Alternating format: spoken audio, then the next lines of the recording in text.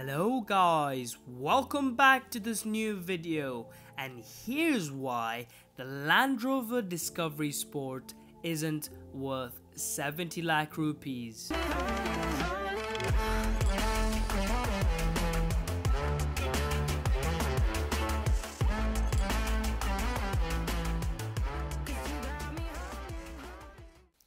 The Land Rover Discovery initially came out as a replacement for the Freelander, but it grew into a bigger and a better car.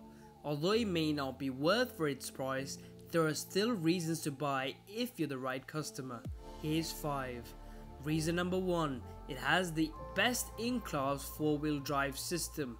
The sophisticated electronics sends grip to the tire that needs most traction, and the gizmos in terms of off-roading are impeccable. It has a ground clearance of 167mm, which is ample. Off-road modes of gravel, sand, mud and snow are more than enough, and if you can't use them, use the auto mode.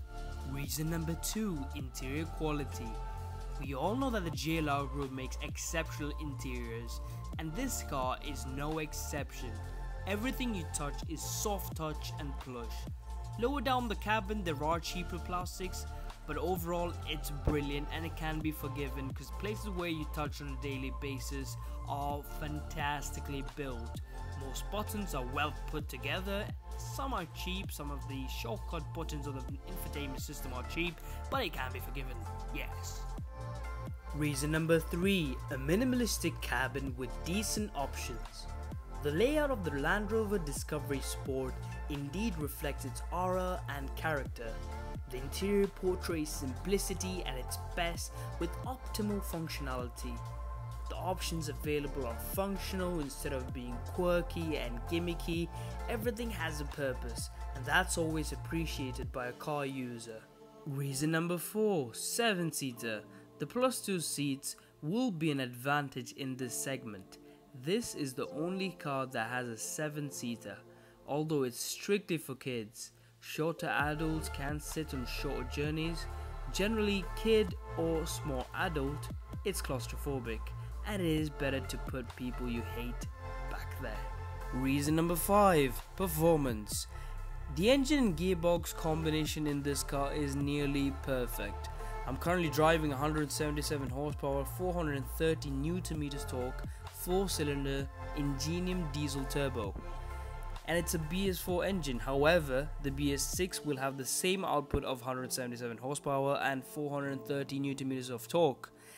There is no low-end lag, although you feel a bit of heft up to 50 km per hour. However, once you pass that mark, the car can get into triple digits in no time.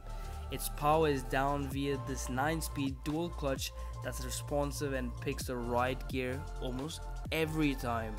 The second option is a brilliant Ingenium petrol turbo that produces 245 horsepower, 365 Nm of torque, also a 4-cylinder petrol which is also mated to a similar setup. Moving forward, I'd stay away from diesel since petrol power along with electric is where India's future lies. There is a very subjective thing about this car. Looks are always subjective, but when it comes to this car, I can say it's definitely subjective. Cause from some angles it does look like a Range Rover Sport, but the back looks awkward with the greyish white lights. That looks off the market. So you either hate it or love it. Are you planning to buy the BS6 Land Rover Discovery Sport? Here are 3 new things that will be improved. The first thing is the general look of the car, as a facelift suggests. The headlights are fresh and the old car's round look is now lost. It's very sleek with the new LED lights, and this car looks like it's lost weight. The rear lights are now smoked and it suits the car more than the outgoing model's tail lamp. The second thing is the better controls and bigger infotainment system, which has better features. It's still not the best in the business, however it now has all the goodies that was missing in the previous car, like Android Auto and Apple CarPlay.